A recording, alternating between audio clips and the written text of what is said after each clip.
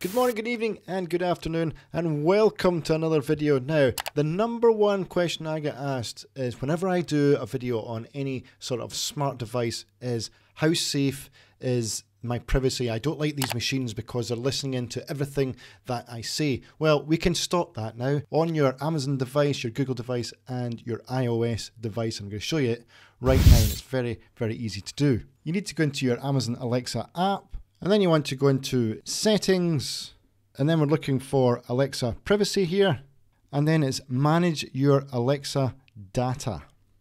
And you'll see at the bottom here, we've got help improve Alexa. And you want to make sure that is unchecked and then turn off. So what if you've got a Google Home? Well, you have to go into myaccount.google.com. You'll come to this page here, and then you want to go to manage your data and personalization, and you want to click that, and you want to go into web and app activity. Web and app activity, and then you want to make sure this is unchecked. Now, if it is checked, what will happen is this will come up when you click it. So I'll just turn it on just for the sake of it. You want to click it, this will come up, click on pause, and that's it, you're good to go. So what if you've got a HomePod? Well, you need to go to your iPhone for that.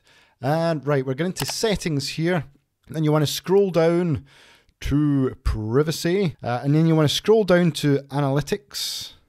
And then make sure that share iPhone analytics is off. It probably will be off because you have to actually opt in for iOS devices to actually record your voices. But if you have, this is a way of turning it off. What you can also do is stay in settings and then go into accessibility. And then we're looking at voice control here. Click on that.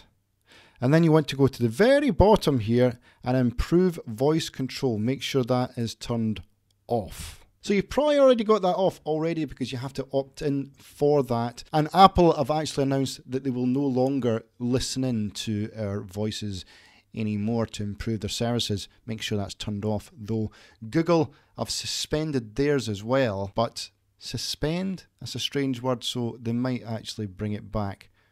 Who knows? Now, we can also do it with our voice if we've got an Alexa.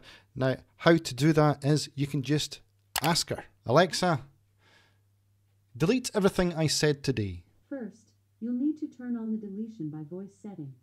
It's in the Alexa app under privacy. See how hard it is to do? Now, in order to do that, we go into our app again, and we want to go into the privacy section, and we want to review voice history. Click on that, and then enable deletion by voice. Click enable, and then we can just ask her again, Alexa, delete everything I've said today.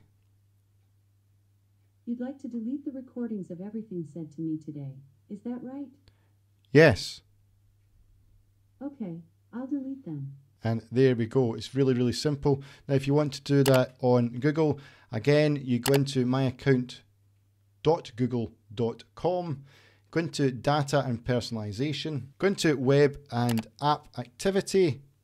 Then you want to manage activity. Then you want to tap this little 3 lines here, and then delete activity by. And there we go, you can select whatever you like. Now that will affect your web activity as well though, so bear that in mind. So we can now all rest assured that no one is now spying on us. Hope that's helped you. If it has, please leave a big thumbs up, we really will appreciate it. Or some sort of positivity in the comments section would be great. I'll see you in the next one. Stay frosty. Bye bye now.